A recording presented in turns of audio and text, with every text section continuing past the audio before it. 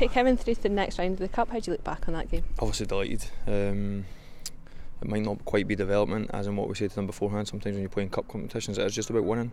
Obviously, as the DNA of the club, the boys know that that's what this club's all about. Winning games of football. But tonight, I thought they were at times good. We challenged them at half time. We thought we made a sloppy start.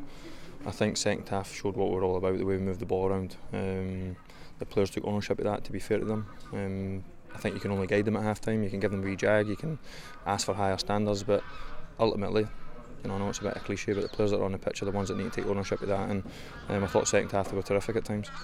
They obviously did go a goal behind. It's something they're maybe not too used to. Were you pleased with the reaction to that? I was actually pleased that we went a goal behind, because we deserved to go a goal behind. I thought Ross County were well set up, well organised, and fair play to Liam Fontaine and Don Kibbe. Richie was there as well, so I think we expected that. We played them obviously only a couple of weeks ago, so we did get a wee insight into what they were all about. They have a robust centre forward that caused us a wee bit of problems. They do bang it down his throat at times and go and play off it, and they do it really well. Plus they have really good football players at times as well, so we don't want to be behind, do we? But for the development of the players at times, you're asking them, have you got the character to come back? Have you got the mentality to get yourself back in the game? Can you cope with going down in a stadium? And all due respect, 20-30 people here watching, so the pressure of the fans is something that our players don't really get to experience much. But a big stadium, a lovely pitch. But the reaction to the boys was second to none, to be fair. I think to get back in the game, to score good goals, some real quality goals as well. And like I said, into the next round, so we can now look forward to who we're going to get. And after half time, how pleasing was it to get that third goal so quick?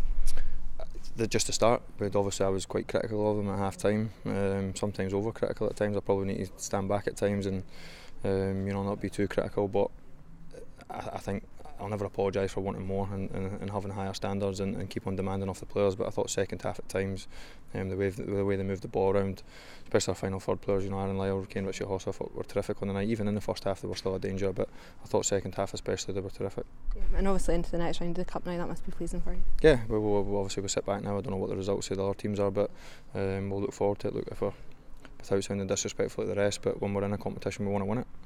So the boys are in that now. They can sit back. We can enjoy. We've obviously been up here 3 weeks in the bounce, haven't we? So we can enjoy our last bus journey back to Edinburgh for me, obviously back to Glasgow for the boys, and we'll look forward to whoever we get in the next round.